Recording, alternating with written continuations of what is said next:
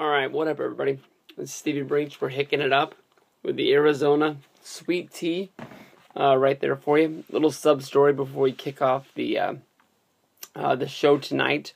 Anybody out there can relate to this who has a girlfriend, who has a wife. Every once in a while, no matter how much you stress, how much something means something to you tonight. And then there was more than a few times I dropped the hint that tonight was a big show that I wanted to watch. Impact Wrestling. We got to the Turning Point show, I guess is what this was called. Maybe, I think I might have fucked that up, called it the wrong show. But, I don't know. Sat down to watch this show. Nothing was really going on throughout the house. Kids had already all gone to bed. I started the show. She came in. She talked for a little bit. Kept on telling her, like, watch this. Oh, it's going to be good. Trying to sell this up on how big this is. And she dropped the hint that one of our favorite shows, Nashville, was on. And we needed to watch Nashville. So, midway through the first match on this show, I'm like, well, you know what? I'm already basically watching this show on tape. Because here in California, we don't get Impact Live. Or at least, the people who have cable. I use AT&T broadband or something like that is the name of my cable company, and we lost our live Spike feed, so we watch everything on tape here, I guess. But I had to watch Nashville, come back to watch this show, and as I was watching this, I was actually talking on Skype with my good buddy Ravi, Salt and Battery 77, a good member of the Click 30 clan, and he just kept on telling me not to waste my time. I have been really pumping up TNA. I really love these guys, really want to stick with them. They treated me right for Bound for Glory. But, man, this show honestly sucked. This show was not good. All three matches, a triple main event here. This was like as big as WrestleMania. Three big matches that all week long I was thinking about that I really wanted to see. I've been caring a lot more about this show than anything that's going on Raw, Survivor Series, SmackDown. Well, I do really want to see a three-man band come out as the Freebirds on SmackDown. I'm going to be going out of my way to make sure I watch that tomorrow. But all three matches on here let me down.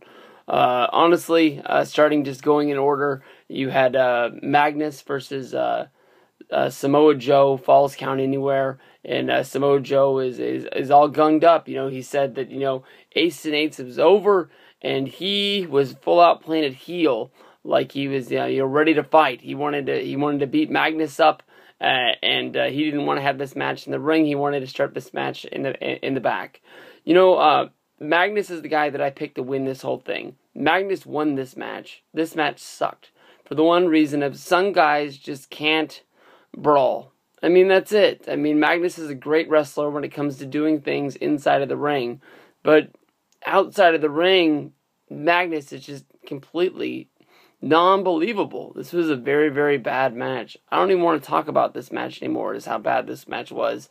One of the best things that I think Impact has been doing lately, two of the biggest things that I've cared more about in wrestling in the past few weeks was when the House of Hardcore Tommy Dreamer promotion, they ran a show up there in New York.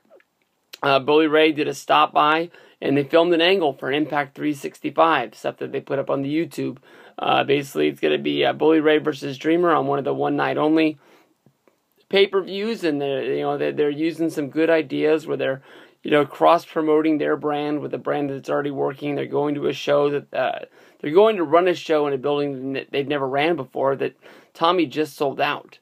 So just basically trying to make sure that they can get all the people from that show to come back for the next show, and their show will be a success not only when it runs on TV, but they're in the building and they can get double the buys, I guess you can say, by people buying the seats.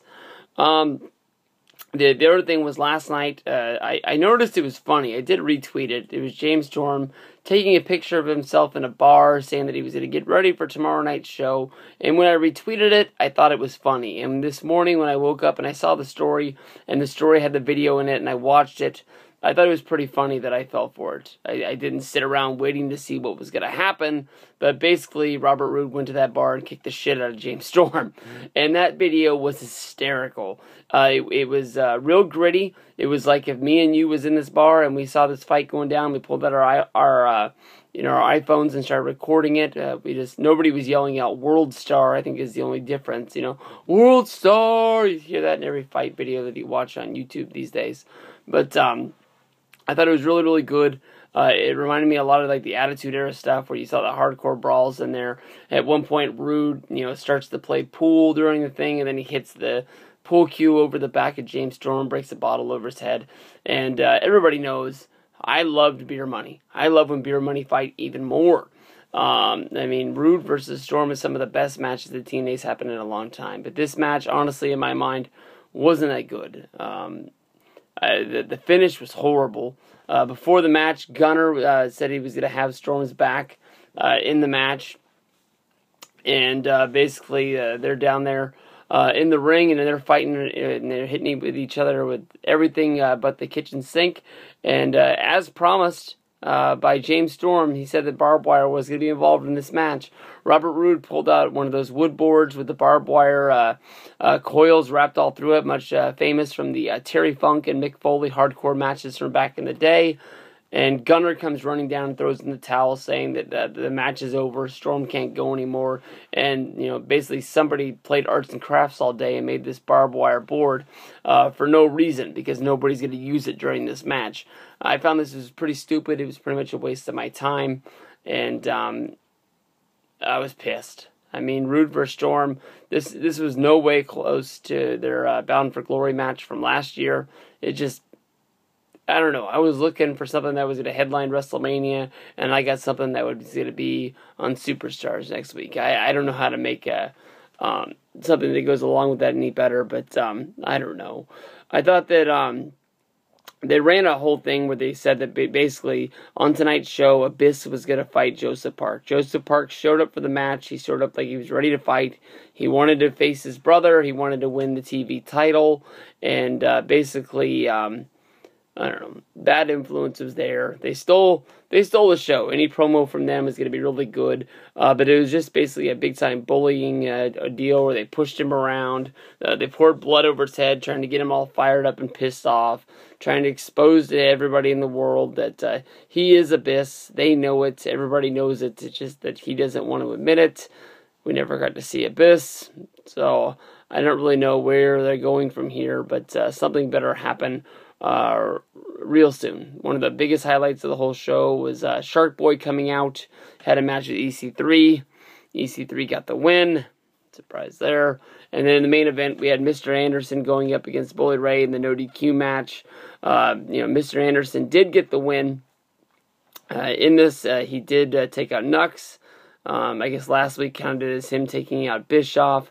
And when he did beat up Bischoff, he took off the Ace and Eights colors, and that was supposed to signify, them being not in the group anymore. So Ace and Eights, 18th month run, being the leaders, taking over TNA is now done. Bully Ray will no longer have the services of his minions.